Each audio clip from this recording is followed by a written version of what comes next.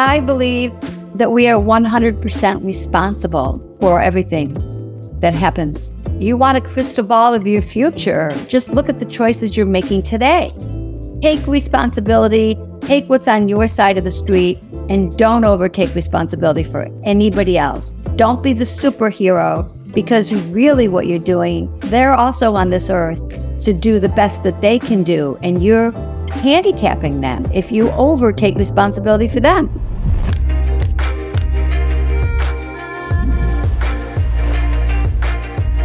Welcome back to the Medicine Podcast. My name is Mimi, and I have my wonderful, handsome, blue-eyed partner in life and love and podcasting with me here. What's going on, everybody? This is Chase. We have a special episode today because we are completing the Pickard trifecta of amazing thinkers from this beautiful family. And we have the matriarch with us today, Nancy Pickard, life coach. Welcome to the Medicine Podcast. Thank you. I'm excited to be here. Well, the first question that we ask every guest on the Medicine is, what do you love in your life? What aspect of your life do you love so much that you wish you could gift it to every human? It's my balance between work and play. So I work out I'm outside 2 or 3 hours every single day, 7 days a week. Wow. And I don't let anything get in the way of that. And that's my play. That's my socialization. That's my endorphin high. And I'm lucky enough to be able to carve out my work and play that way and live in amazing places so that it's all there waiting for me. And where do you live? I live mainly in Aspen, Colorado, and then in Mill Valley, Marin, outside of San Francisco.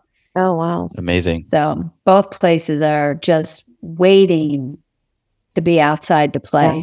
Great. I love that. And I know that's been a huge, it's like I want that, but I'm still working through the programming of this productivity, efficiency, hustle mentality that I kind of was raised through and started my career in, which is like, if you're not producing, you're not optimizing life in some way, and to rewire that idea that you have to be working constantly and that it's not, quote unquote productive to spend time in nature and to spend time recharging your batteries and connecting to something that lights you up.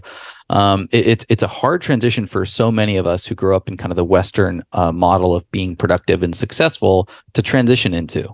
Yeah, but I think you have to just redefine, what does productive mean to you? Like, to me, nurturing my inner soul, nurturing what makes me feel good is going to make me more productive in the hours that I'm working. It's like I used to think you had to be a stay-at-home mom and be with your kids all those hours, right? Well, the moms that actually work, when they are home, they're really one-on-one with those kids.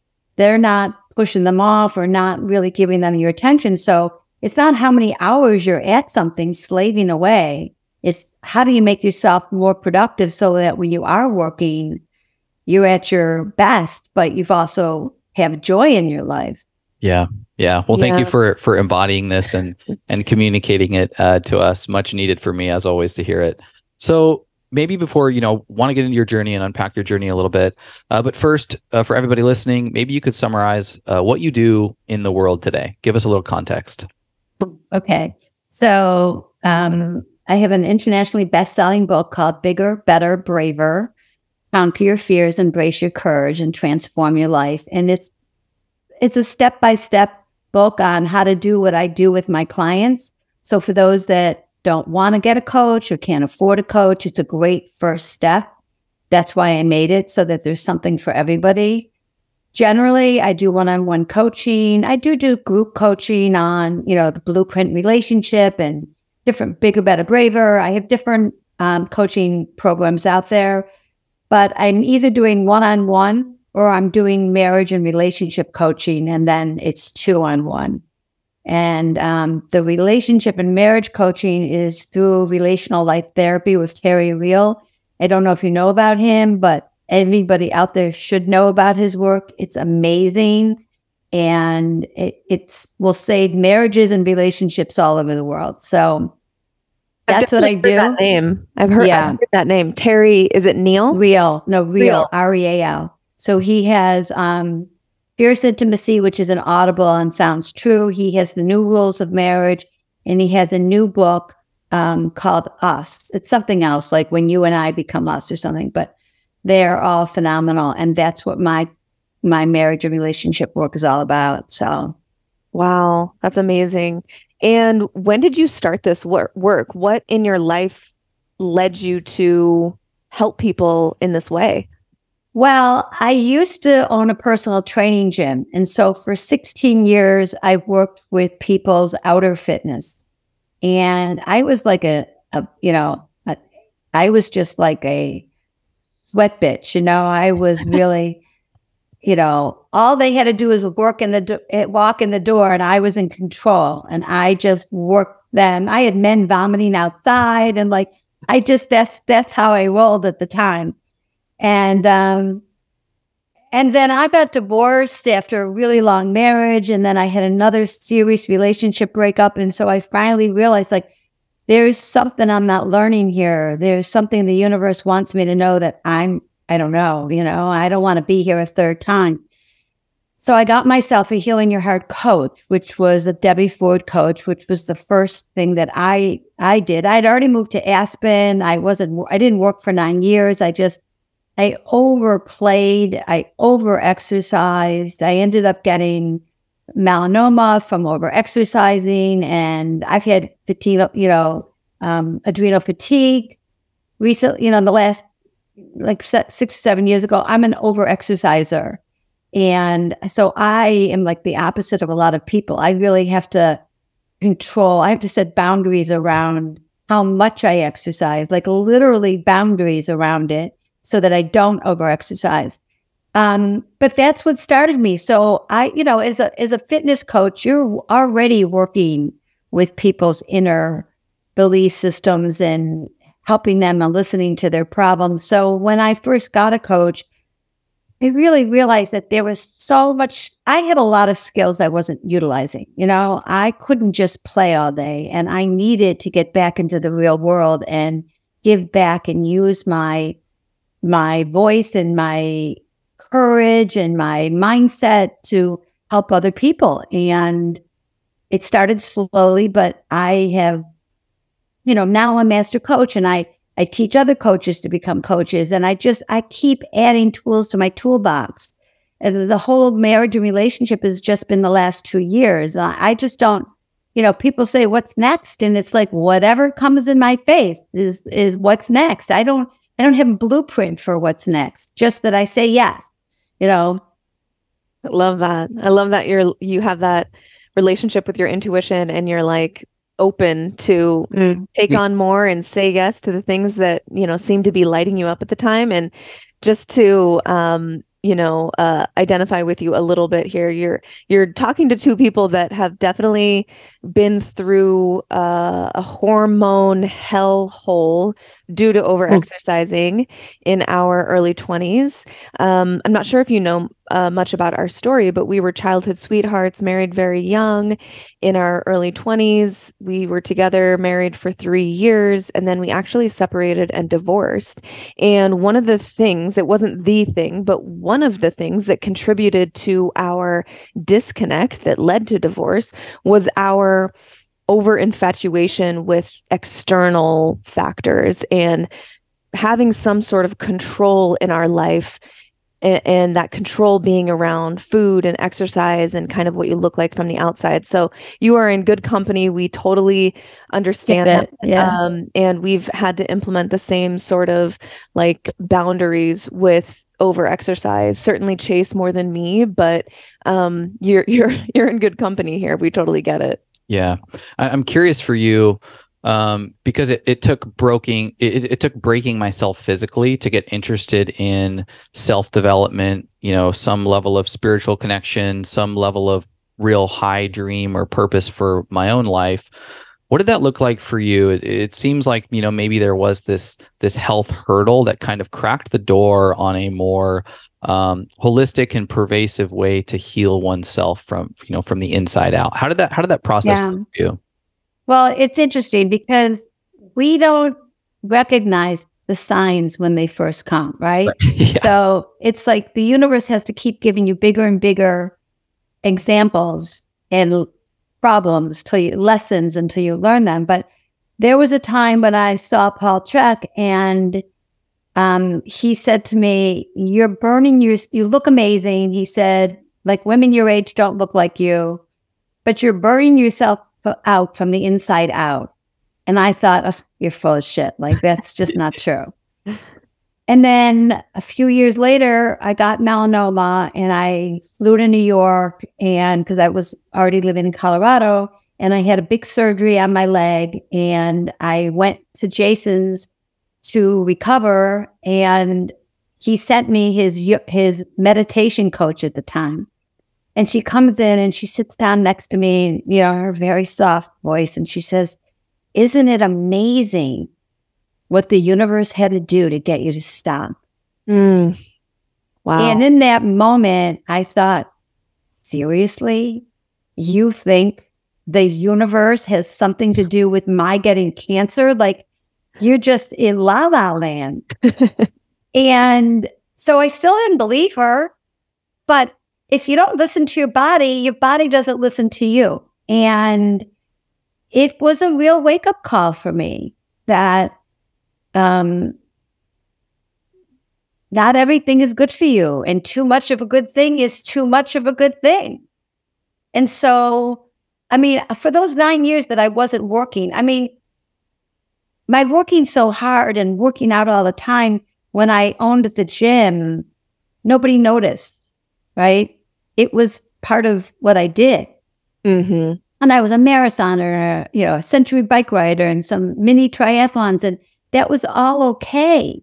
But when I moved to Aspen and I wasn't working anymore, then that was my only social outlet. I could hike for a couple hours and ski for a couple hours and still go to yoga. And I just was exhausting myself without realizing it.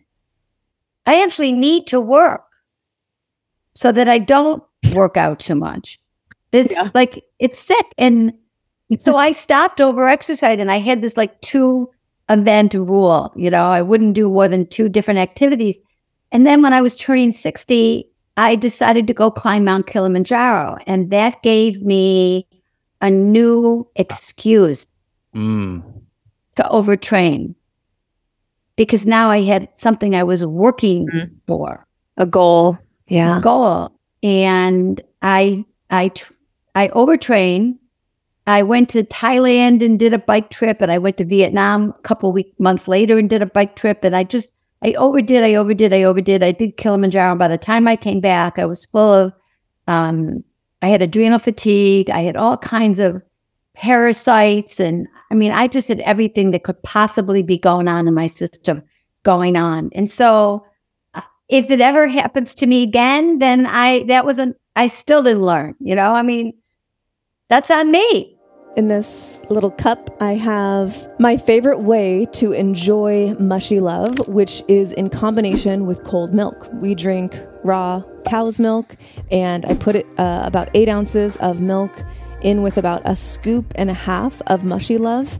That combination, like the cold version of mushy love, tastes like liquid graham crackers. Like, I shit you not. And if you don't know yet what mushy love is, it's our mushroom elixir with 500 milligrams of chaga, which is amazing for gut support. They call it the king of mushrooms. And then 500 milligrams as well of tremella mushroom, which is the beauty mushroom. And she is most known for holding 500 times her weight in water. The more hydrated we are, the more plump and dewy and fresh and young our skin looks. Plump and dewy. For Mushy Love, go to getmushylove.com, and you can use the code MEDICINE for a nice little discount that we only give to our medicine podcast listeners. Yeah. And what you're saying, I know so many people can resonate with. Maybe it's not exercise, but it could be something else in life, things that we attach ourselves to, or we attach our identity to this thing that is good, but like you said, too much of a good thing is still too much. And we've tried to incorporate and talk about on the podcast this concept of not too much, not too little, which is like the most basic proverb in the world, and this, balance that we need. And you started out talking about that's what you wish you could gift to everybody else. Yeah. This balance. So how are you really helping your clients with this when you also have to, coach yourself every day? What does that look like for you and the clients that you work with? Well, what's interesting about that is that I don't have a lot of clients that are over exercisers, right? I'm still working with them to get them moving more and doing more than less. So that's not really it. But the other thing you said about, we tie our ship basically to how athletic we are or how successful we are. I work with my clients a lot on self-worth, and that there are 3 ways of feeling worthy that are all losing strategies. So banking on, the material things that you own or your accomplishments or how other people see you, all 3 of those are losing ways to feel good about yourself, because the moment somebody doesn't see you as worthy, you don't see yourself as worthy. If you're a lawyer or a doctor, when you stop being a lawyer or a doctor, now you don't feel worthy anymore. Now what am I? So I try to get my clients to have their self-worth be intrinsic. You are worthy because you're on this earth and you breathe and nothing else. And so I work with people's inner child to help them rediscover that they are worthy just for being on this earth. They don't have to be anything. They don't have to prove their worth. And so that's where I go. That's the balance that I'm looking for. Let's start with feeling worthy. And then you can basically do anything and be anything. It's so important. We have this habit of accumulating or achieving and building this resume of identity so that we can be able, when shit hits the fan and we're questioning who we are and our purpose, we can look through the resume and we can look at the accomplishments and we can say, okay, I'm this person who got the accolades and the trophies and the money, and I work out 6 days a week. I never miss it. But life is chaotic and the environment is chaotic, and there will be elements of surprise and unpredictability that will impact your ability to complete the formula with which you've defined yourself. Right. And as that shakes and as that breaks, and you have these moments of the resume being blank, and you now wonder who you are. If you've never spent time looking at yourself on the inside, if you haven't spent time connecting with these more innate nudges towards something, a lot of times we go back to childhood because we have gravitated towards something as children prior to being programmed towards something else that are more indicative of our, natural expression of life and vitality and purpose. And so I love that you're doing that. How are you getting people to, because it can seem very esoteric to have a relationship with oneself. And what does it look like when you're working with someone and you're communicating this idea of connecting with your intuition or having a relationship with yourself and loving oneself? What does that process look like when you're working with someone to kind of bring this idea down to earth in a practical sense? I work with a lot of young women in their 30s and 40s who want a partner, they want a marriage, they want the baby, and they come to me and I will basically say, you have got to become the person you want to attract. You have to love yourself so that somebody else will love you in that way. You have to exude your self-worth so you will attract somebody who also has their own self-worth. And to do that, I help them rewrite like what they think they need to be in a relationship. And that it starts with self-love and self-trust and making yourself a priority. So I teach these women, more women than men at that age, that their voice is important, their needs are important, to stop being a people pleaser and a conflict avoider, an overgiver, an overdoer. And so that's all about learning for the first time. What do you need? What do you want? What is your voice telling you? So I bring it up that way. That's how I help them work on themselves. Half the time, they don't know why they're a people pleaser, what happened in their childhood, or what are they modeling, or what are they reacting to that makes them that way. And historically, women really believe that love and life means putting other people in front of them. We're in a one-down position from the beginning. And I help bust that whole thing, and that's why I love working with 30-year-olds and 40-year-olds, because don't wait till you're 60 to learn those lessons. Learn them now. And so when you find your mate, you're already going to be in a relationship where you know you're worthy and your voice matters as much as theirs. So you can hold yourself in warm regard and hold them in warm regard at the same time. That's the work. Yeah. Can you go into the importance, and this stood out to me as I was, doing a little research before the show on some of the things that you teach and embody. And one of them was taking responsibility of one's life and circumstances.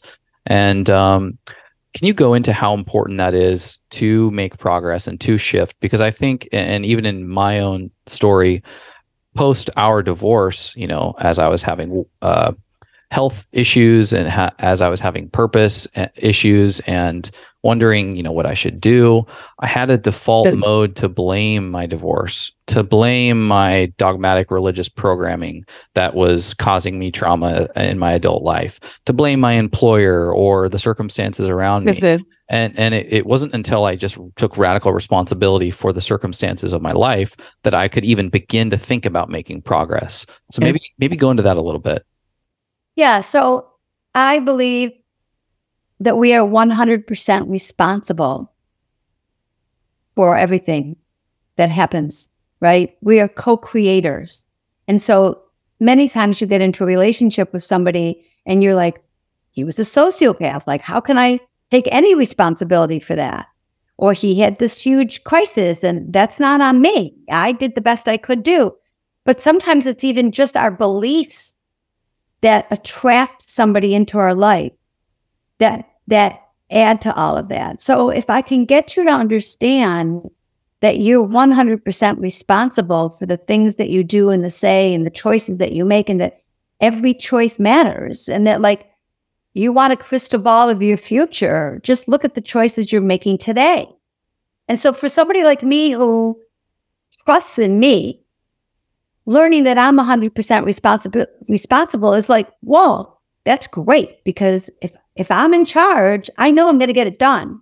If I'm the victim and I have to rely on other people to make my life rock and roll, then I'm a victim in it. And so I not only teach people to take responsibility for their own actions and thoughts and, reactions, but I teach parents, like, stop overtaking responsibility for your partner or your children, because all you're really doing is enabling them to take under responsibility for themselves. You're weakening them. I tell a story that probably on the first day that Jason and Jared went to high school, they forgot something and they called me, could I come and bring it? And I did, which meant that I was bringing them stuff for 8 years. And I did, I didn't have these tools then. And so I say that, like, if I had just said to them on day one, like, hard love, hey, dude, think about it next time, and bring your stuff, because I'm not doing this anymore. And they would be way better at that than they were. And so those are the kinds of things I say. Take responsibility, take what's on your side of the street, and don't overtake responsibility for anybody else. Don't be the superhero because really what you're doing is they're also on this earth to do the best that they can do. And you're handicapping them if you overtake responsibility for them. Mm-hmm. Yeah. Yeah. I think we're seeing that a lot, at least as I perceive it in the world with sort of the younger generation right now. Certainly not all, but it seems like this younger generation that has grown up with cell phones and instant gratification and entertainment at all times, that there is this sort of overarching feeling of entitlement or lack of responsibility. And I know I'm speaking generally, but it's something that I'm observing and reflecting on for our future child, knowing that like I'm sure there is this balance for mothers where you want to provide and you want to empathize and you want to, give them everything to flourish in life. But again, we're coming back to the not too much, not too little. It's like provide the tools, and then there has to be this sort of separation point where you kind of push them out of the nest a little bit and see if their wings work. And, have I taught them enough tools to really navigate in the world as a contributing, loving, intelligent member of society, and just being able to reflect on what's going on out there. And then, being reminded almost on a weekly basis by talking to people like you, it's like, I'm realizing how important and how valuable that needs to be for us as parents to like have that not too much, not too little balance in the way of responsibility and teaching the child. And I don't know if it's happening as much as it should be. No, I agree. I taught to my parenting clients, let them fail, let them fall. Stop congratulating them on how smart they are or that they won the game, and be like, what did you do today that was bigger, better, braver? What were you afraid to do and you did it anyway? That's what I want to talk about. Or talk to them about, I tried this today and I wasn't good at it, but I'm really proud of myself for trying. What did you try today that you weren't good at? So start to change where you're complimenting them. And then also, I even watch it with my grandkids. You have to like kind of put your hands behind your back sometimes to not do the thing for them because you can do it so much faster, or they're struggling, and just let them do it. And however they do it, don't try to fix it for them. It's hard. It's hard. It's hard. It's inconvenient, and in a world of like, especially with a lot of working parents where both are working or they're one of them is managing a large family, and it's to-do lists and sports and clubs and getting them to school. And there's this just massive checklist, and it's actually more efficient just to like hold their hand through something or guide them through something than the inconvenience of letting the environment be the feedback mechanism that they need to know how to work through that level of resistance or challenge. I hear you. And Mimi, I agree with you. There is a good sized contingency of failure to thrive 20-year-olds out there. And there's a lot of reasons. And some of it is the hormones, too much plastic, and the boys have no testosterone. And so they have no passion, and they don't even notice that they have no passion, or they never get in a relationship because they don't have a job. They're living at home. The women are much more usually productive than that. So they don't even try. Porn is totally accessible and so much easier than having to try to please a woman. So there's so many contributing factors that go into their failure to thrive. And they're living at home. And, there's always this thing with the parents that, you don't want them to kill themselves. You don't want them to get too depressed. It's such a fine line that it's an epidemic of more male than female, but it's there for both. Failure to thrive. Yeah. Failure to launch is really what it is. It's not failure to thrive. They're just, I work with these like 25-year-old boys, and it's like it's pulling teeth. They don't even see anything wrong with it. Right. Yeah,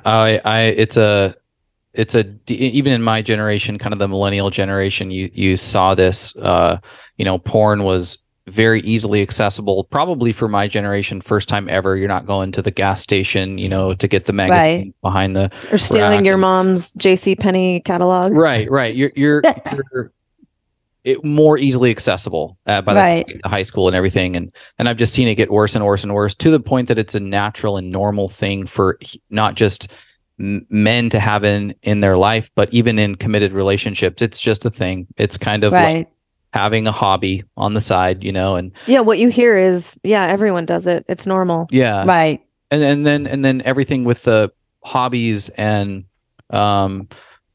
things of personal habit are not a natural connection. Back to our conversation to begin the podcast, which is this connectivity to nature, things that are natural, where it's a balance and it's a synchronization with the rhythms of life itself. When you're connecting to nature and you're reestablishing an energetic expression of yourself that is more in tune with the natural environment. And when you consume sex in an unnatural state through pornography, when you are interacting with tools that have plastics all over them, and when you're consuming light that is not full spectrum and doesn't have the diversity that can enable the expression of hormones naturally throughout the day, like nature and sunlight do, you find yourself so disconnected from even having a chance at, back to your point earlier, getting to know yourself, taking responsibility, because you're living in this simulated world, disconnected from nature itself. Mm-hmm. Yeah, and then you bring in, for these boys, date rape and how easy it is to have your life ruined. Right. Why bother? Just why even go down that road? And it's surprising to me how many boys have no interest. They just don't date at all. Yeah. I heard a statistic recently from Jordan Peterson, and he said that globally there is the lowest incidence or rate of sexual behavior amongst, I think it's 18 to 30-year-olds that there ever has been. Not even like porn and masturbation, like nothing at all. Yeah.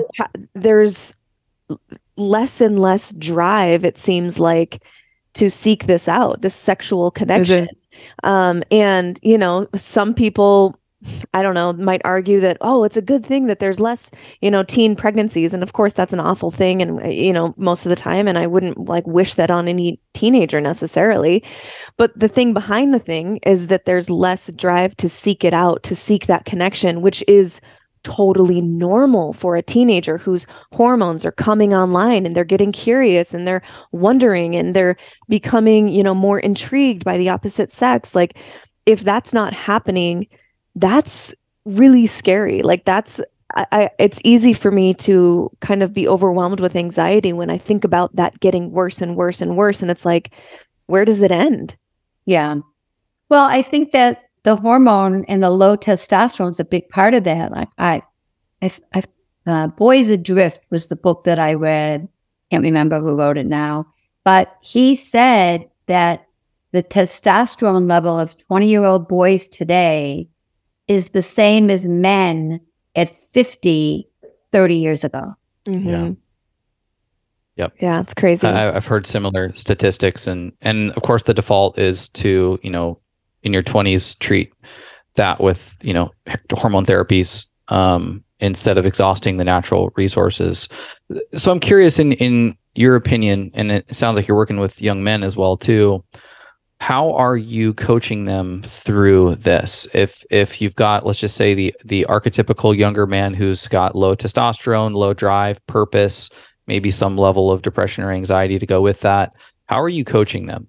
Well, first of all, I have to admit that out of all the different groups that I coach, they're the hardest because they don't see anything wrong.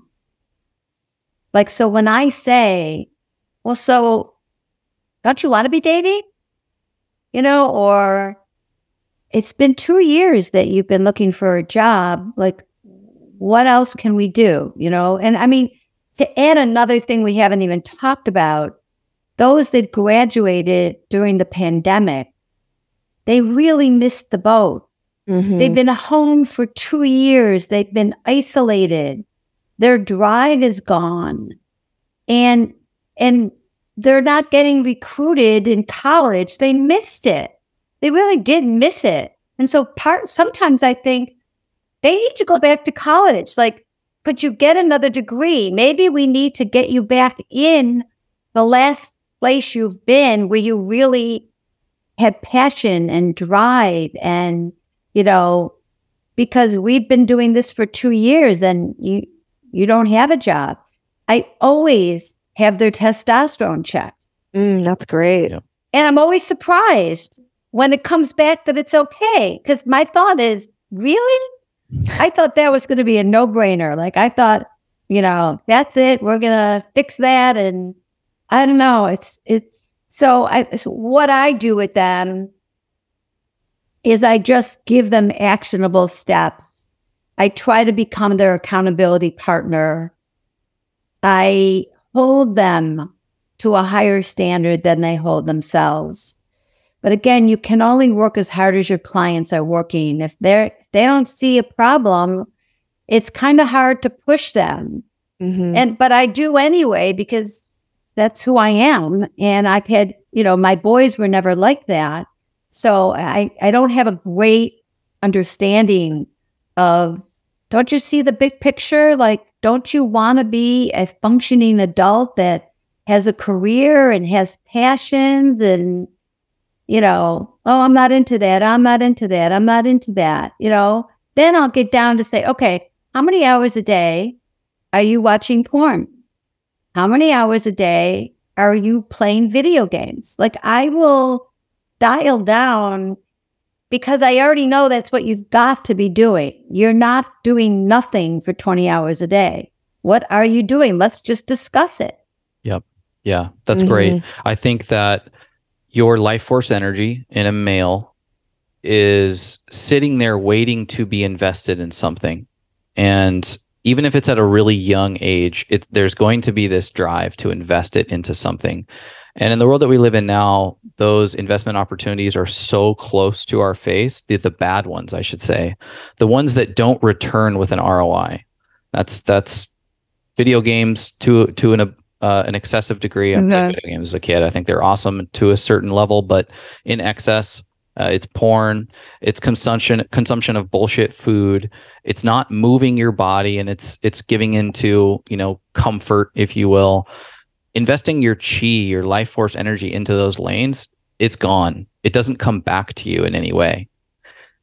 If you invest them in certain aspects, for me and many men that I've seen, it can be anything from sports to, scouts to these other like really healthy outlets that even though you're giving your chi and your energy to this, it returns back to you in a way that was larger than what you put forth to begin with.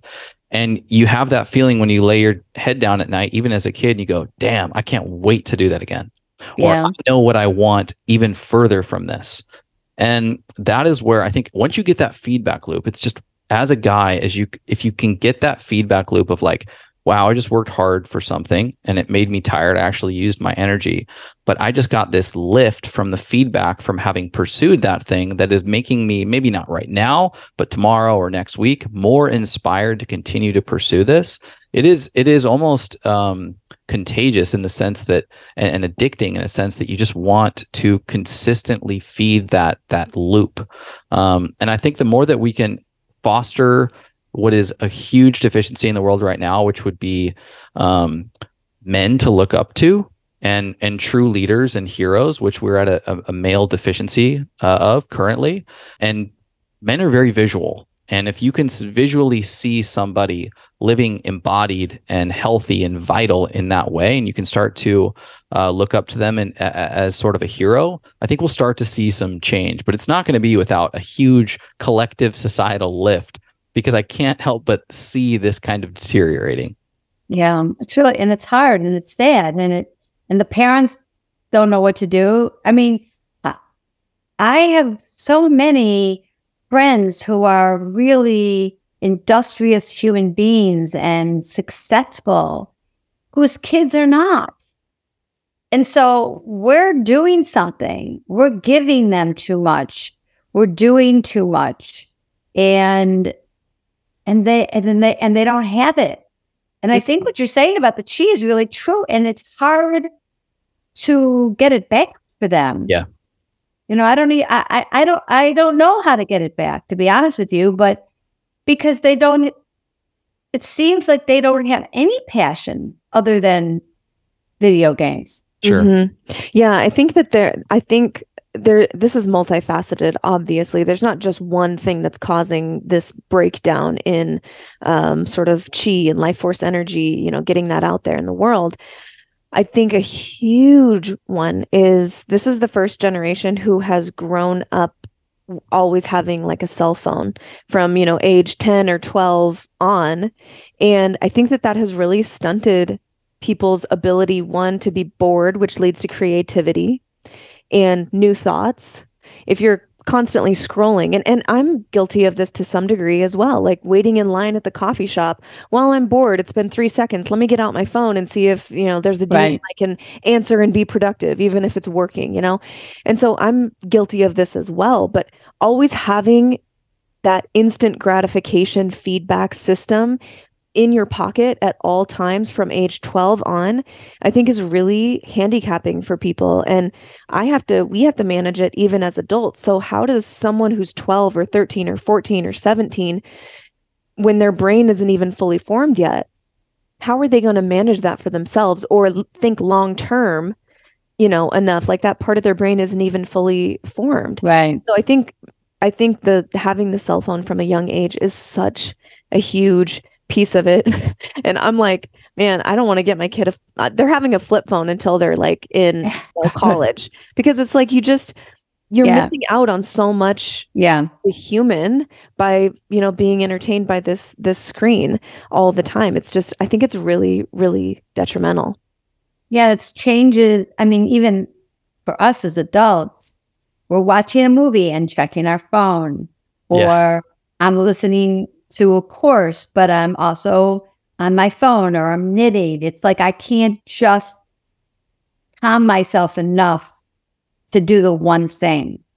Yeah. And that's what's happening to our brain. And we didn't even grow up with any of that, right? And so think about those kids. It's I don't have the answer to that. I think that kind of the next phase of this is a more intentional and intelligent protocol or protocols for interacting with these devices and with technology in a healthy way, even if it has to almost be like regulated. I'm not saying by the government, but I'm saying by like family dynamic practices and in the home, having these tried and true tested protocols. I think we're kind of in this phase now where it's like, okay, this is a problem. Now we need to start adopting some architecture into the dynamic of these homes and these kids to come up with this not too much, not too little approach, because the technology is not going anywhere. But if we don't learn to use it as a tool and instead of being a tool for it, it's going to be a slippery slope down to even further depths of loss. Yeah, I agree.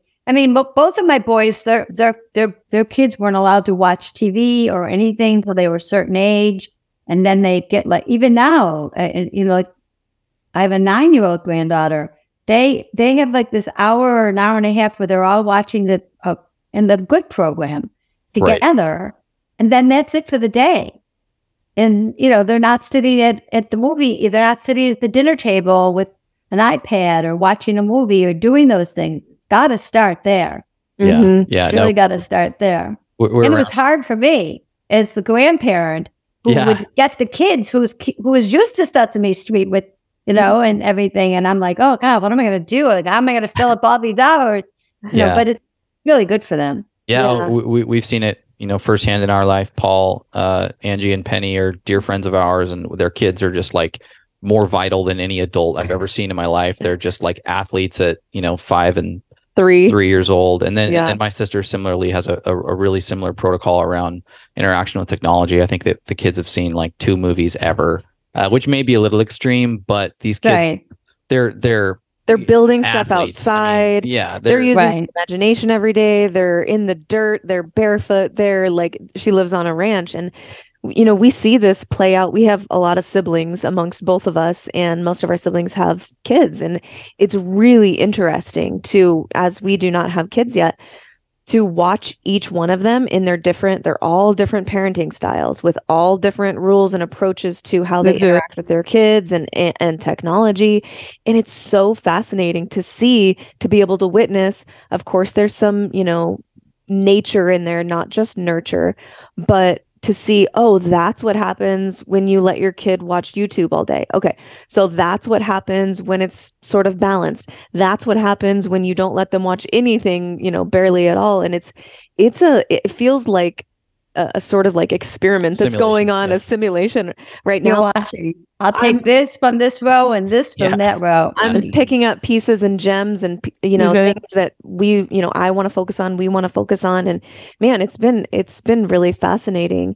But I do notice, for my sister, she will say like, yeah, we took away YouTube, and man, her behavior has been, just so much better. And I'm like, huh, you think? Wow. And like, just like, that's very interesting. Like kind of like, yeah, no duh. But anyway, she's making progress. But I think I would love to kind of transition a little bit to your work with couples inside relationship.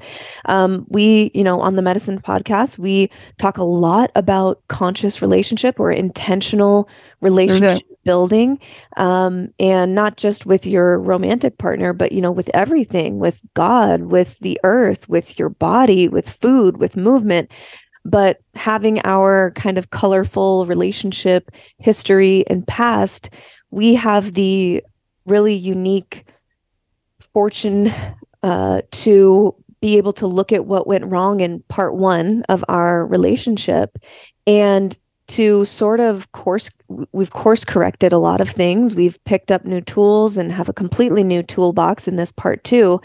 But I'm curious, what kind of relationship issues is common in your work? What are people coming to you with in their relationship where it's going wrong? I'd say that most couples that come to me, one of them is ready to throw in the towel. And it's usually the woman. And it's usually because the husband, not always, as a matter of fact, I guess that's not really even true. One of them, there's a one up and a one down. There's a blatant and a latent in the relationships. And wait, can you explain that? That's really interesting. Yeah. So if you take a regular heterosexual couple, generally, especially an older couple, there's like the relational patriarchal belief system that the male attributes are absolutely more sought after than the females. And now it's not always that the physical male has them, but whoever has the power in the relationship is usually the more aggressive one, the stronger one, the more verbally out there one. And not only are they the one that's kind of more one up, but they also, the one that's one down protects the one that's one up. Like they don't make it seem as bad as it is. Or the one that's one down, a lot of times, they don't speak their needs. They don't talk about what's not working to a great extent. They bury their needs, they bury their resentment, and then they're done. And so I try to tell my clients who are in that one-up position, you're winning the fight, but you're losing the war. You're going to end up alone. And a lot of times, just the voice of being more aggressive will shut down the latent in the situation. And so there's a relational grid, and there's like one up and sort of unbridled self-expression, really blah, blah, blah, blah, blah, aggressive and anger. There could be one up and walled off. Like why bother? You're not worthy. This is how I am. This works for me out in the world. Because what works out in the world and, makes you great in your job is not relational and doesn't work in the relationship. Or you're one down, like love anxious, like love me, love me, love me, do whatever you need to do, just love me. Or you're over here on the left side and you're walled off and I can't do anything right. I give up. I'm out. I'm done. I can't. I'm a loser. My job is to really show them where they are on that grid, help them, let them choose first where they see themselves and then where their partners see them, and then help them become the same as. So instead of a lot of individualism, I work on relationalism. How to cherish yourself and your partner, how to negotiate, how to recognize that relationships are harmony, disharmony, and repair. And if you skip the repair, you're done. I mean, I started a brand new couple who said, well, they first saw themselves on the grid and they're both walled off and one up and walled off and one down, very patriarchal up here, doctor, the whole very classic. He says, well, we never fight. We really never fight. And I said, well, you called me.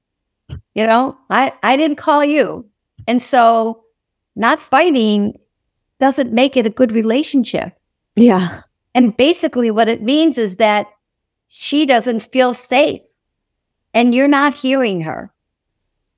And so the tools that I teach couples is same as to show them what's not working, to talk about there are 5 losing strategies that we talk about so that we all have different combinations of them, but those losing strategies become the dance.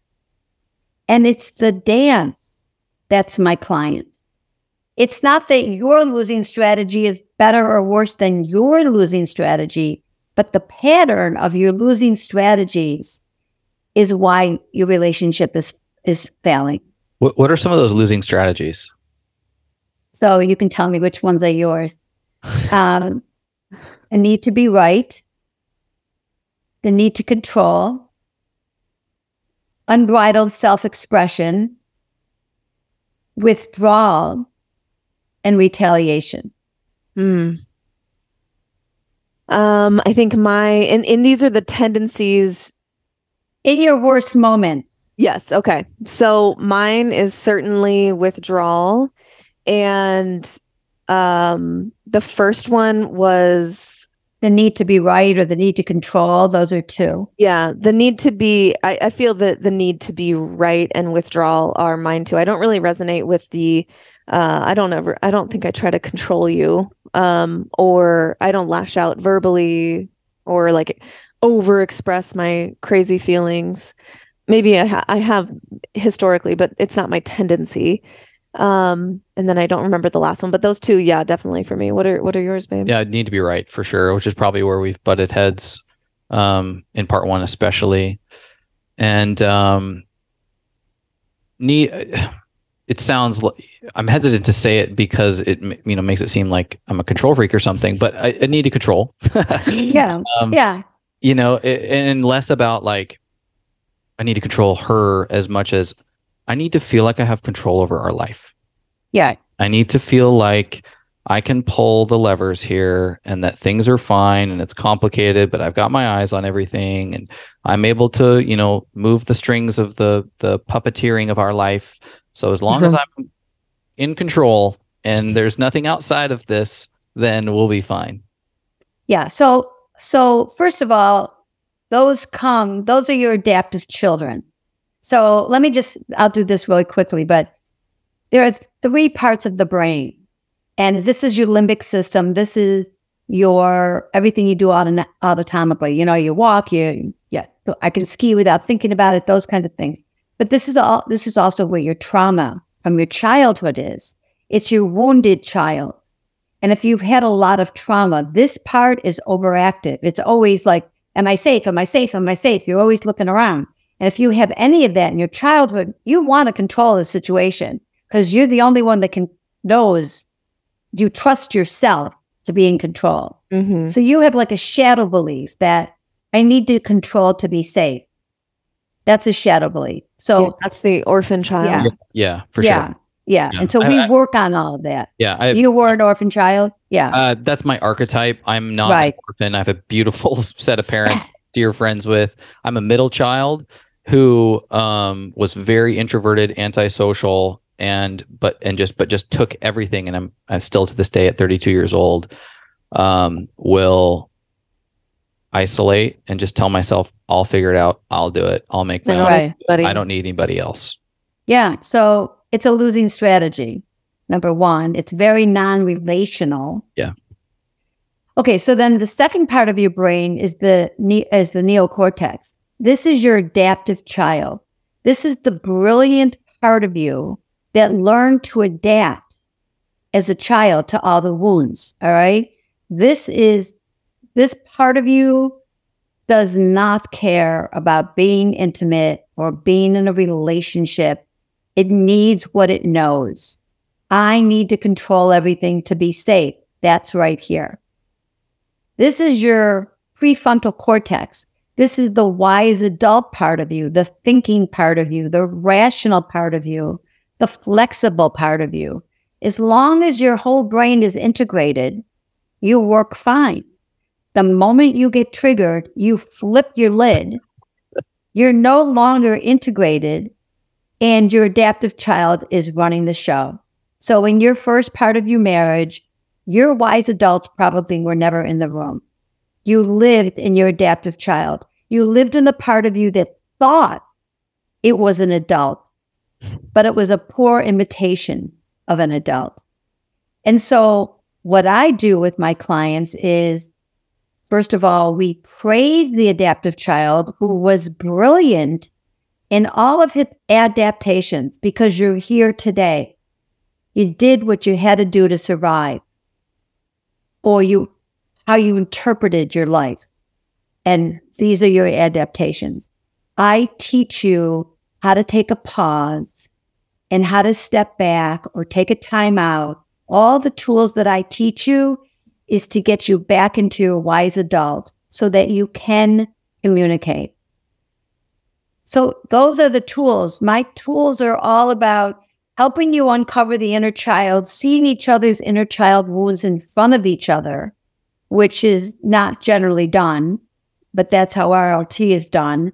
And then teaching you what it feels like to be in the adaptive child, and then help you get into your wise adult, and then the different feedback loops and things that you do to be more relational. That's what it's all about. Because the couples that come to me that, they do love each other and they really don't want out.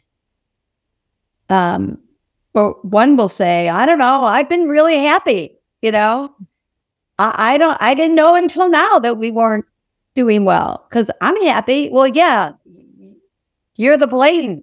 Yeah. If you're running the show. Yeah. Harry tells an example of a guy gets in with a cigar into the elevator and he's smoking a cigar and he's happy and everybody around him is choking to death, but he's happy. That's a blatant. Yeah. Yeah. And a lot of times if you're not uncomfortable, you're not questioning if there's change that needs to be had. And if there's a less expressive, more dormant internal turmoil from your partner who hasn't brought anything to the surface, it can go completely missed because that individual is so consistently comfortable that they're not questioning whether something in the relationship environment is different. I loved what you had to say about healing and praising and that inner child expression. And I was just talking to a friend the other day, and they were mentioning how having kids, they have a son and a daughter now with their wife, and witnessing his daughter in her young child expression has taught him so much and given him so much empathy for his wife. Yeah. He's seeing the root of so many of the adult manifestations of behavior and communication style, and he's able to empathize with the innocence of the child by just looking at his daughter and how young she is, and that she doesn't have control over so many of these things at that point, that now when he's engaged in an argument with his wife or a charged conversation, he sees and feels so much of the presence of that innocent child. And there's just a layer of empathy and compassion that comes into the dynamic. That's great. That's great. And, this just happened to me recently. I hope it continues to happen. But I started to get into something with my fiance, and he turned around and he huffed off, and what came out of his mouth, I didn't even see a man. I saw a 9-year-old walking off, saying what he said. And so I chose in that moment to not engage, because one of the things that Terry says is that everyone's entitled to be in their adaptive child, but you both can't be there at the same time. So if you notice one of yours is in there, don't follow him in. You stay in your wise adult self. It's a good day for you, even if it's a bad day for them. You stay in your wise adult self. And then the other thing is, think about your partner's complaints. Like, you are a customer service person at Macy's, and if I bring you my broken toaster oven, the customer service person's not going to say, "You've got a broken toaster, you should see my toaster." Like, my whole oven doesn't work. So when your partner has something on their mind, let them just have it on their mind. Listen. I talk a lot about relational, oh my God, I can't think of it, generosity. That's like my favorite thing. Relational generosity. If what your partner is asking you for does not cost you more than you can give it to them. You live with this person. So if the question is who's right and who's wrong, the answer is who cares? Yeah. It's a finite versus infinite games, and the life in your career and some of these other things can be finite.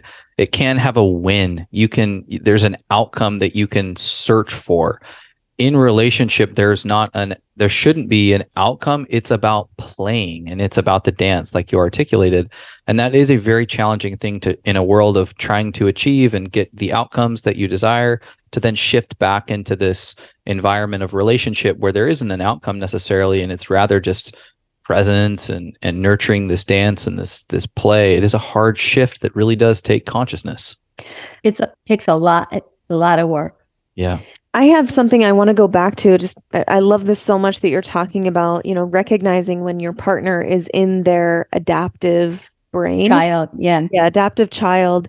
And I'm sure people listening can sort of think of some examples, but how can people sort of identify, what are some things that we can look for to really identify if our partner is in their adaptive child?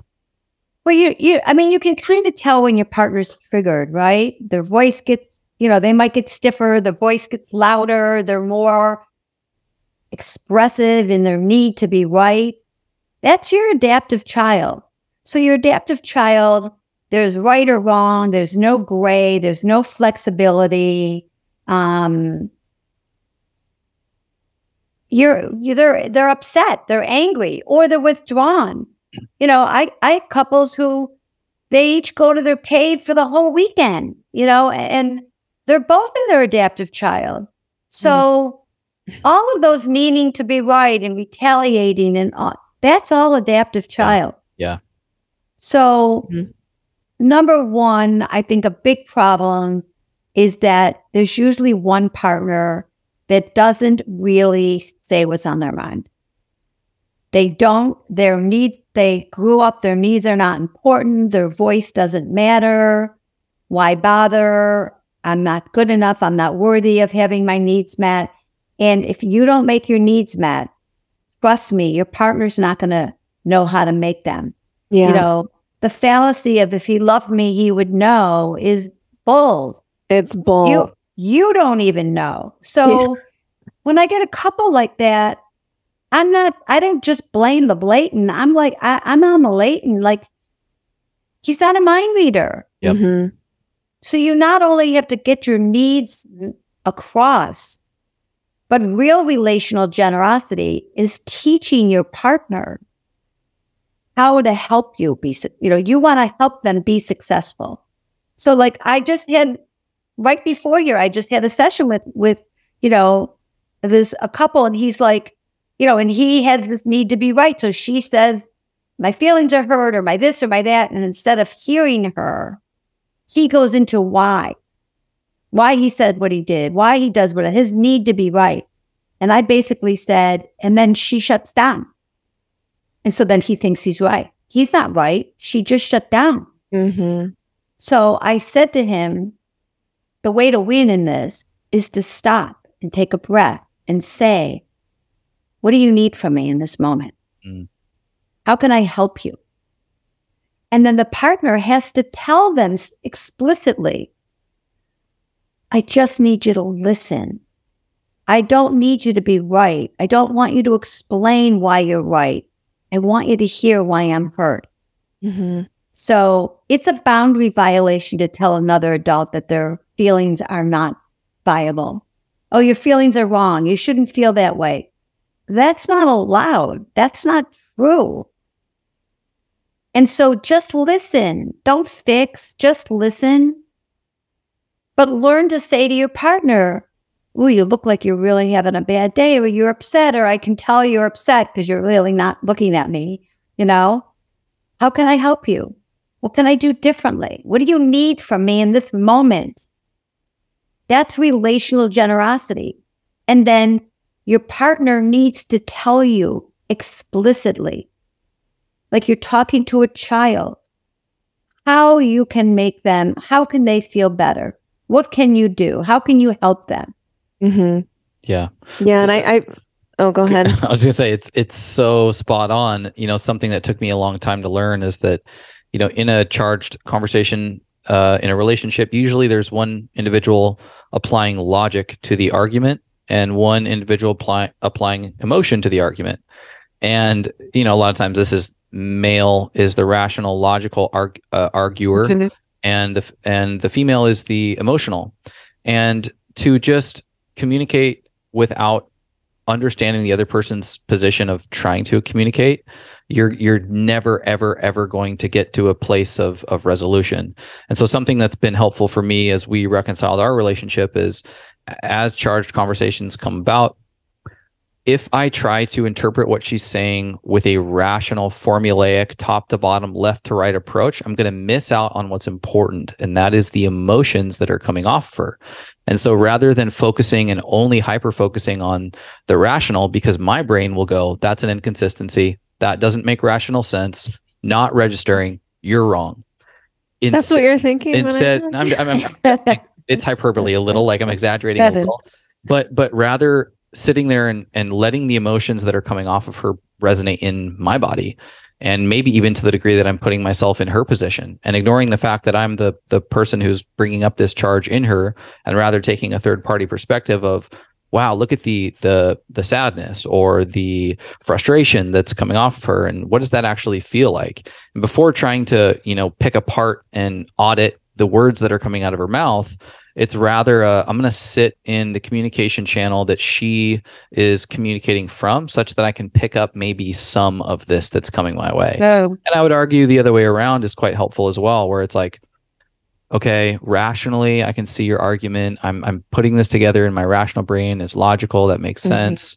I think there's maybe some emotion that's missing, and maybe that's where we can meet in the middle. But I really have found that helpful in our reconciliation. And what you're saying brings that, really up for me in this kind of domain of charged conversation. Right. I love that. That sounds great. And it's sort of like the love languages too, we think differently. We need different things. if you can just remember that you really love the person you're with and you want to learn to communicate, and it's not about right or wrong, it's about resolution. That's why I like timeouts. Timeouts give everybody a chance to get back into their wise adult self. And then once you're back there, you will be able to be more rational and probably less emotional, and start to ask yourself those questions in your timeout. You know, what am I making this mean about me? How can I look at this differently? What do they think? What do I think they're thinking? What do they need right now? What do I tell them I need right now? Once you get into those questions, you're back in your wise adult self. Yeah. I think another question that I've asked myself in the long line of questions that you beautifully articulated to sort of self-reflect in that moment when you're feeling triggered or charged. One of the questions for me is, what am I afraid of? And because I mentioned that I'm a withdrawer, like I shut down when I feel like there's any sort of like verbal or emotional or any sort of like attack, for lack of a better word, I just completely shut down. And it took me, asking myself that, what am I afraid of? When I'm not speaking, when I'm not sharing my authentic feelings, what am I afraid of? And oftentimes it's been, I'm afraid that if I show my true feelings, I'll sound silly, or I will be perceived as stupid or irrational, or that Chase will think XYZ of me.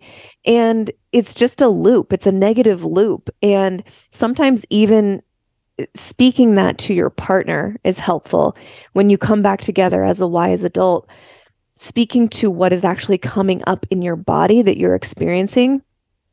Hey, like, this is not easy for me to express my feelings because I'm afraid that if I do, what you'll hear or what you'll see is someone who's silly and irrational. And I don't want you to think that of me. So this is why I shut down. If you don't know where to start, sometimes just like sharing what's coming up in your body is really, really helpful. And it reminds your partner that you're just freaking human, and that we all break down in these places in different ways. And it sort of allows the opportunity for your partner to empathize with your very human experience, and they're having a different human experience, whatever it is. And then you get to allow your partner to share, like, well, what's coming up for me right now is this. And it's sort of like two wise adults sort of guiding their children, their inner children, like, okay, you guys, you got to work it out, hug and make up, like, say you're sorry, like, it. And it is really helpful. I've found for me.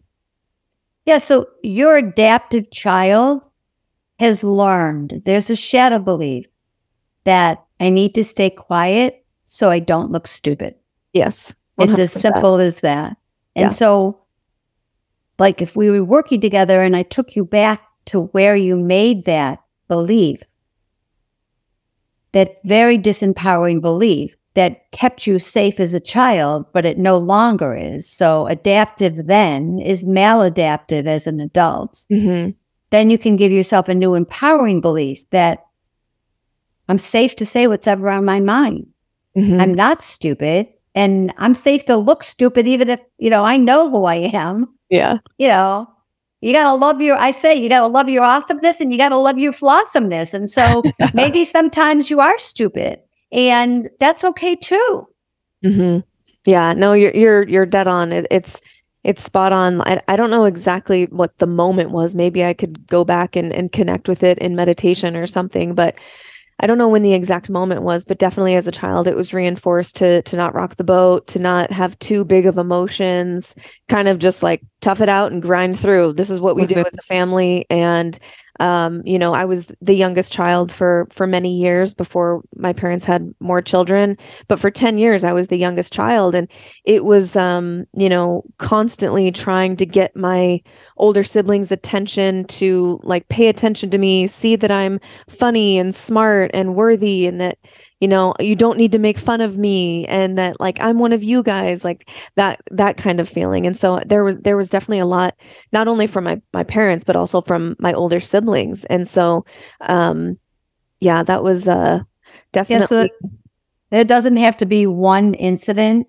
You grew up in a dynamic of my voice doesn't matter, my needs don't matter, I have to be cool to be accepted. All of those things, just from the dynamic of the family you grew up in, is beliefs that you need to get rid of. You need to rewrite that story, because they just don't have, they need to not have power going forward in your adult life.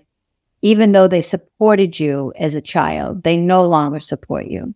Right. Yeah. And I definitely have done that. And of course, Chase, being as conscious and wonderful as he is, every time we do have a charged conversation, which is not often, but when we do, and he feels me and sees me, no matter what I'm bringing to the table, it's a practice. It's not a flip of a switch. Once you know it here, it takes time to sort of permeate through your tissues and your cells and your memories and everything like that.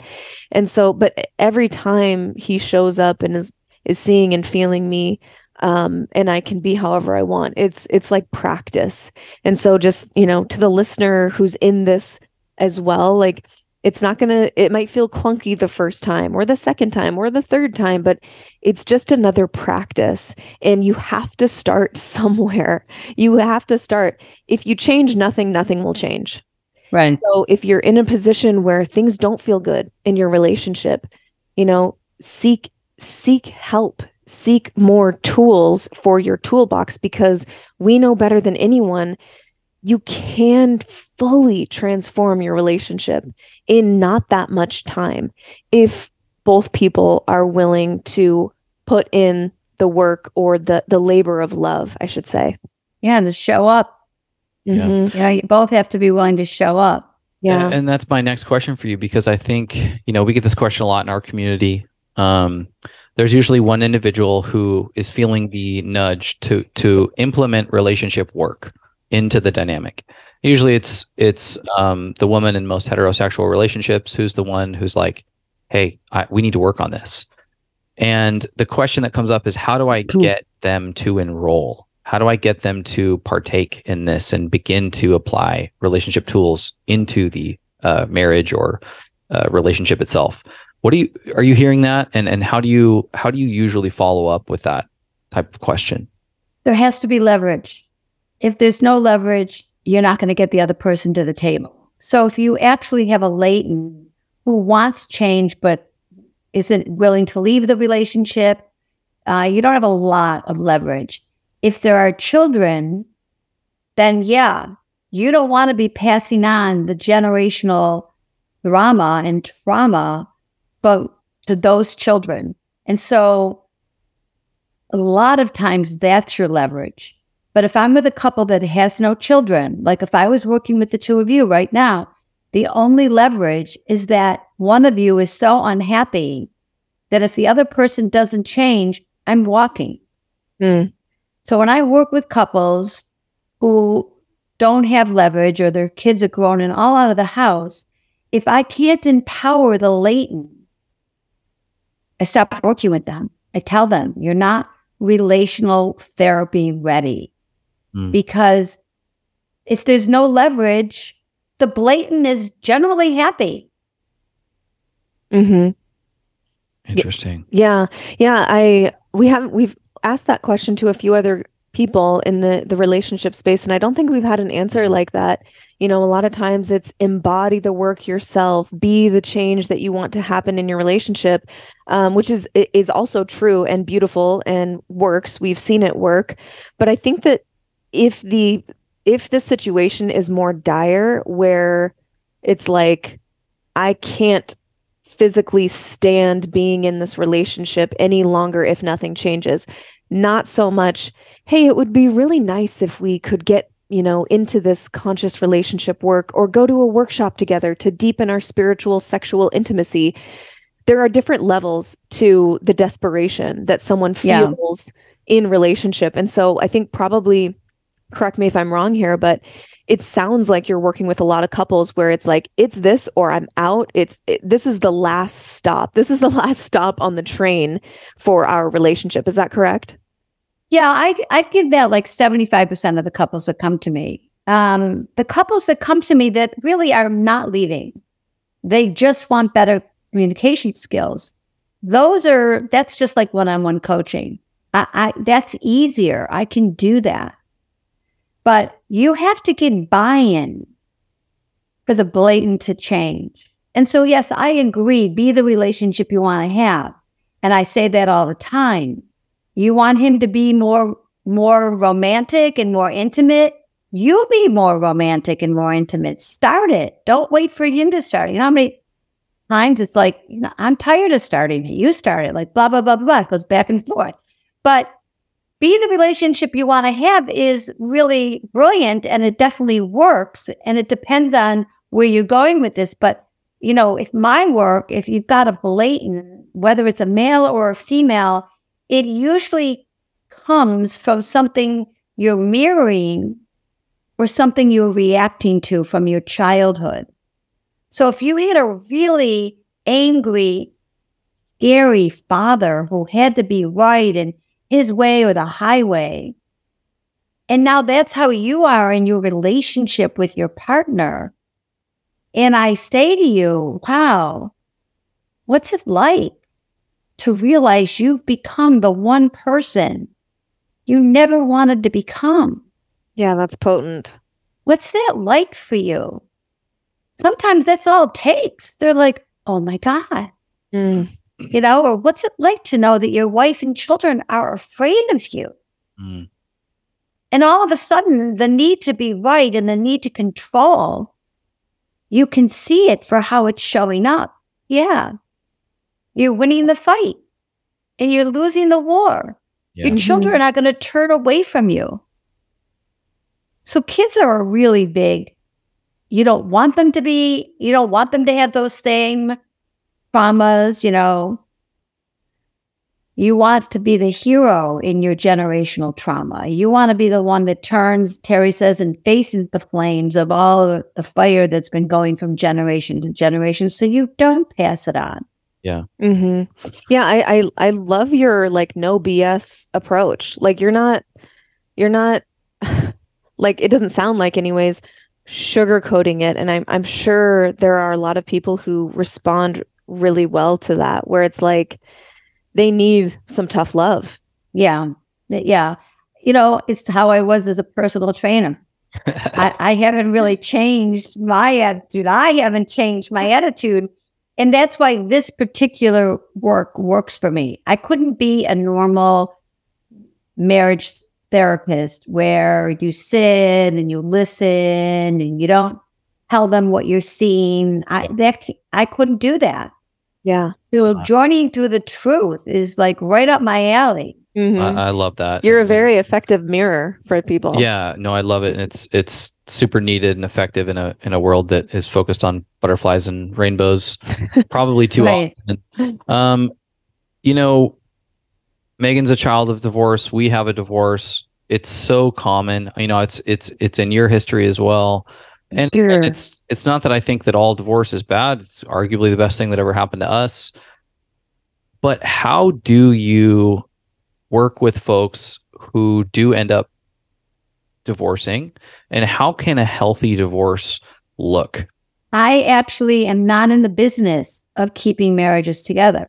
I'm in the business of helping them see which is better. And so, I've been working with one couple that I literally say to them, oh my God, you guys are miserable. Like I'm having trouble like sitting across from you. Yeah. And I'm not attached to the outcome. I'm going to hang up and go spend the rest of the evening happy with my partner, And so you guys have to either get your shit together or let's work on splitting this up. And so I have split up couples. I don't split them up, but I basically say, I think you should be done. What do you think? That's the story I'm telling myself sitting on this side of the table. And if that's a decision you're going to make, because there's a lot of stable ambiguity. Couples can be miserable for years, but nobody's willing to be the one to pull it. And I'll be like, I'll call it, I can call it. I'm the death here. And then let's work on how to get you out with the least amount of anger and resentment so that, you're not the bad guy and you're not the bad guy. Let's agree that this needs to end together. Mm. And then how are you going to parent your children in a really loving, compassionate way? Which is not easy either, but, that's what you want. You want to keep your children as whole as you can. And people who stay together thinking that they're doing the right thing for their children, number one, what happens is that you become enmeshed with them. That makes a love with, a love avoidant, because they've been enmeshed with one of their parents, and then they become an adult, and now they feel suffocated the moment somebody needs them too much because they lived it already. So I will say to them, this is what you're doing to your children right now. You guys are miserable, and you're both putting everything into your child, and you're going to make him or her feel like he's too special. So you're giving him false superiority. And that's not good either. Mm-hmm. Your children should be your children. They shouldn't be your love interest. They shouldn't be, you shouldn't be feeding off of them. Right. Right. So it's complicated. Yeah.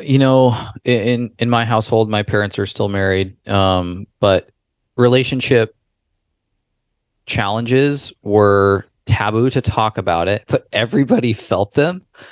How are you when you're working with couples who have kids? How are you encouraging them to communicate their relationship work with the kids? Like, how can it be as healthy as possible for young kids to know that their parents are dealing with relationship challenges and seeking help without it being quote unquote traumatic? Just by being honest, we're having some difficulties, but we love each other and we love our family. Honesty. Yeah. And we really want to stay together. And so just like I get you a basketball coach, we're getting a coach, We're looking for support to help us communicate better and be better, and don't make it a scary thing. Mm-hmm. Well, I think that's really important. Something that you said at the very beginning of this is the harmony, disharmony, which will happen inevitably, no matter how beautiful your relationship is, no matter how freaking conscious you are, disharmony will happen. Right. Then the next phase is repair. And I grew up, I'm sure Chase did as well, with, never seeing the repair between your parents. So I as a child would witness my parents blow up at each other or yell, or you could just feel that the room was frozen with tension and nobody wanted to say a word because they're pissed at each other. And you think, like, am I going to be, on the receiving end of this anger or this frozenness if I speak up right now and say anything? But I never saw them fix anything. I never saw them repair anything. So like as a kid, you don't know the next day what happened in the bedroom or the conversation. Right. Maybe they repaired, but maybe they didn't, and they're still pissed at each other. Like, it's so, I wish I could go back or put this on a billboard for every parent that's like, you think you're protecting your child by staying together in the disharmony, or, not showing that repair, or, thinking that they're not, attuned to what's going on. They don't have any idea. They know. Yeah, they pick up on it. They are sensitive beings, probably more sensitive than the adults in the room. They know, and you're not helping them. You're not protecting them. I certainly wasn't protected by my dad and stepmom, who stayed together for 20 years in disharmony. It's just like, I wish I could put that on a billboard for every parent out there. Yeah, no, that's great. Also, you know how many clients you hear say, I would put the blanket over my head so I wouldn't hear them fight? Yeah. Well, my clients will say to me, we never fight in front of them. No, you don't. But if you don't think they hear you anyway, Yeah, they do. Yep. Or just feel the energy. Part. All of the above. They don't see you rolling on the floor and hugging and kissing. They only see them kissing the child. They don't see any of that. And I'd rather you guys are with different people and at least one of you will end up in a loving relationship that they can see. Yeah. Yeah. Yeah. That's such a good point. Yeah. No, it's so true. And we're the test case for then mirroring the relationships that were modeled to us in our marriage. And I'm, grateful that we've had this journey and we're able to kind of look back on this and pull the threads of like correlation back to the relationships that, not just in with your parents, but the relationships in your community, especially in ours and in evangelical Christianity. There's all these sort of like very impactful marriages and relationships that really imprint the gender roles and dynamics of what relationship needs to look like. And you get to see where those buttons are pressed. And just, when you're young and when you're in your 20s, especially, and you're brand new in marriage, we rushed into it. And you don't know that you've got this husband button that's pressed until you get in your first argument when you're married. And then all of a sudden you sound like that, adult male who was impactful in your life. And you're like, holy shit, that was just automatic. And that's, I think, why, you brought up earlier, it's so powerful when you're like, hey, so you want to be like that, narcissistic asshole who was so prevalent in your life? You can picture a day when you said to yourself, I never want to be like that. Yep. And you remember that day? Oh, yeah. What's it like to know that you've become exactly that? And that's, Terry says a lot of times that's it, That's powerful. Yeah. In one step, they get it. Yeah. Mm-hmm. They get it. I mean, I think it's really powerful to recognize that loving a good fight and having to win and be right has made your wife want to leave. Yeah. And so you're winning all these little fights and you're losing the war. Because you're not right. She just doesn't want to fight. She doesn't feel safe fighting you. Yeah. Yeah. That's such a good way to put it. Because I know that there are a lot of people right now listening who might be the blatant or the latent, and they have a tendency to shut down, or their partner shuts down, and you feel like for a second, like, oh yeah, I feel good, I won. They're quiet, I got them. But it feels good for a second, and then it doesn't. The stretch of time that it feels awful, and the reality that you're creating lasts so much longer than that moment of I won. And that's something that I talk a lot about, is like, we are constantly creating our relationship and the environment and the soil with which our relationship grows out of. It's like, what are you planting in the soil every day? Like, is it rich and beautiful, or is it like dead and dirty and dusty and like no life happening in there? Like, we have to be investing seeds into our relationship. And sometimes that is saying it's simple. This is a lesson that I had to learn in our marriage, saying sorry first and meaning it. That was a huge one for us, because we both want to be right. And if one person thinks I did nothing wrong, I have nothing to apologize for, then it makes apologizing really, really hard. But that's something it's so simple that it gets overlooked. Just say sorry first and start the repair process first. Don't always wait for your partner to start the repair process. That is a huge lesson that I've learned and am still learning. We all are learning that one. And the other thing is, can be a little controversial, but you can apologize for hurting your partner without apologizing for the action.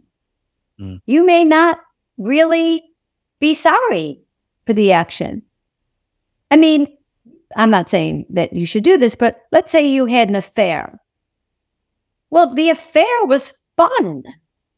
You had great sex and you had a great time. And it was new and exciting and all the things that make affairs, why people do them. Maybe you're not sorry you did that, but you certainly are sorry that you hurt your partner and that you messed up the marriage. Those are things you can always be sorry for. And so sometimes I may apologize that my partner is upset. I'm really sorry you're upset. Or I'm really sorry that your feelings are hurt. But in the back of my head, I'm thinking, but I'm not really so sorry for what I said. And so I don't say I'm sorry for what I said because I may not be. Yeah. Yeah. Yeah. It's just 100% honesty is what you're saying. Like, yeah, you're not actually sorry for the thing, then don't admit to being sorry if you don't really mean it. Right. But you certainly are sorry that your partner is upset. Yeah. Yeah. That's being honest. I really am so sorry you're upset. How can I make you feel better? What can I do to make you feel better? I'm still not apologizing in my head for the thing that I wasn't really sorry I said. I'm sorry you reacted the way you did. That I'm sorry about, but I'm not necessarily sorry for what I did because, it just may not be. Mm-hmm. And certainly it's circumstantial and it depends on the situation, obviously. But I think that there are situations where you don't have to make yourself a doormat to just make your partner happy. Right. And if you really didn't do anything wrong, but there was miscommunication or, that might be a better way to phrase it is like, oh my gosh, I'm so sorry for this miscommunication. Like, this is actually what I meant. I'm sorry that it came out in a way that you took it in this way, but let me be clear of what I meant. Sorry about the miscommunication. Yeah. In an emotionally, manipulative relationship, a lot of times there's this grooming to just constantly have one of the individuals be apologizing for every breath that they take. Right. And so I definitely see where that's slippery. Gets into trouble. And also you can even get into trouble because the miscommunication, now you're trying to prove your point. This is what I meant. Like, let me show you how I'm really not wrong. Where you can just cut out that and just say, oh, I'm so sorry you're hurt. Yeah. What do you need from me right now? Yeah. Mm-hmm. Yeah. That changes the whole trajectory of it. Yeah. Sure. It's a simple question, but it can do a lot of good in certainly in charged conversations. Yeah. Yeah. Well, this has been such a treat. This has been just a rich conversation, and we're super, super grateful for you sharing your wisdom and experience. Maybe let the listeners know where they can find more of you. Obviously, get your book if they want to work with you. What are some of the best resources for getting in touch with you? And my website, nancypickardlifecoach.com. You can sign up for a free call with me. You can buy my book online. You can see all the different things I do. All my podcasts go up there. But I'm also, follow me. I love to be followed on Instagram and Facebook. Nancy Pickard Life Coaches does it. And that's it. I've had a lot of fun too. And Jared wears that same shirt. Oh, yeah. Is it yours? Shout out to it's Cal Callahan, the Great Unlearned podcast. So I spend my first 5 minutes trying to figure out, what does it say? Right. Jared wears the same one. Yeah. Yeah. I love those guys down there in the Austin community. Yep. Where are you guys? We're in San Diego. Oh, cool. Yeah. So you're near Paul. Yeah. Paul. Yeah. We're headed up to see Paul this weekend. Yeah. Well, the last question that we ask every guest, the medicine is all about, like I said before, developing conscious relationships with every aspect of our life and really leaning into the medicines that help us do that. And so we would like to know from you what currently feels like medicine in your life right now. Actually, always being outside every day in nature and using my tools, like using the tools in my own relationship so that I then, well, number one, I know they work, but also it's like when I can get anxious or I can get upset or triggered, I will think to myself, you're a coach. Like, you do this every day. What would you tell your client right now? Yeah. That is my medicine. So staying in integrity with the work is my medicine. That's so good. I'm so glad you do that. And we certainly try to do that as well. I think it's so important for anyone who's in any sort of teaching or coaching or mentoring capacity is to constantly, as your son taught us, to constantly be stalking yourself and self-reflecting in every moment of relating to whatever.